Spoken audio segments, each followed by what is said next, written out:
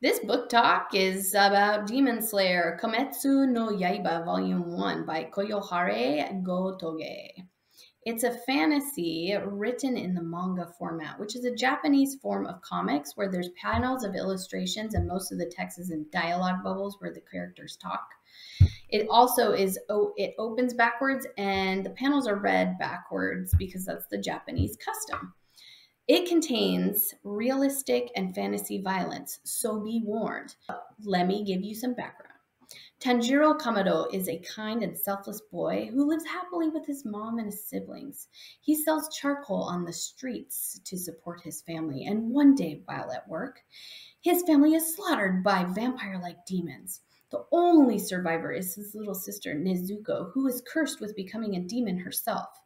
He wants to avenge the death of his family, save his sister from becoming a demon, and slay the demon responsible, but he doesn't know where to start. So with the help of a boy named Gaio, he joins the Demon Slayer Corps, and Tanjiro and Nezuko alike learn spectacular fighting skills and even some supernatural talents. It has tons of black and white illustrations that are detailed, especially the fight scenes, and it creates a fun world that really attaches you to Tanjiro and Nezuko. It's going to make you want to read volume 2. So come grab it at the library and say hi to me.